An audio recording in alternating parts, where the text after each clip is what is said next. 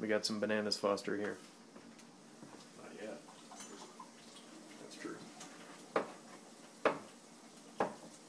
First, we slice delicately. This is very important. Try not to let it fall on the floor.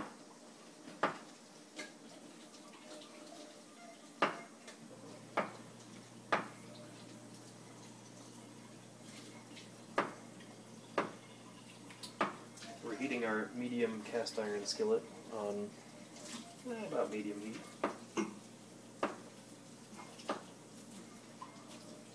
Our pan is hot. Put in our butter. Once it melts just a little bit, go ahead and add your bananas.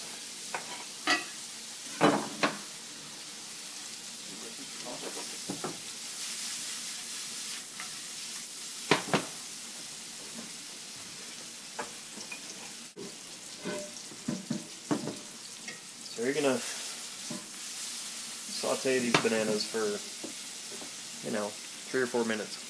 Let them get nice and cooked, a little bit caramelized. This particular dish is going to be served with some sliced grilled pineapple, just to kick it up a notch. You know what I mean?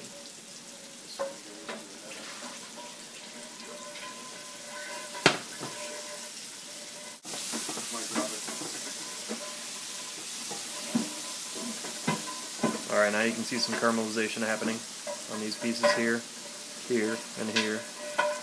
That's good. That's what this dish is all about. Very important. And what we'll do at the end is we'll add a little bit of brandy and we'll light it on fire. And what that does is it brings the whole dish on that surface layer up to something like 800 or 1,000 degrees or 1,000,000, something like that. That'll add a little bit of extra caramelization, which really does make a difference. It also impresses the chicks, which is important. And you put cinnamon. I do put cinnamon. And it sparkles.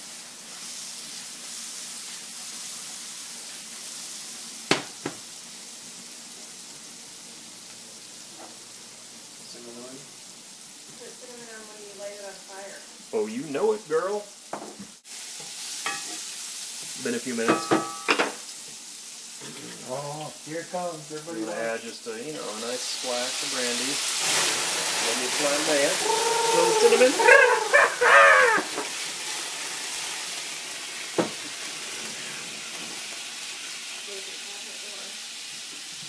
Give it another toss here. And then we come over with our freshly flambéed bananas Foster.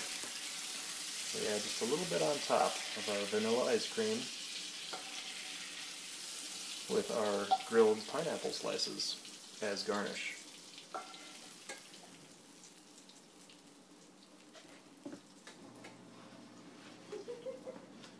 You can see your teeth. Yeah, anything stuck in them? And there you have it. So beautiful.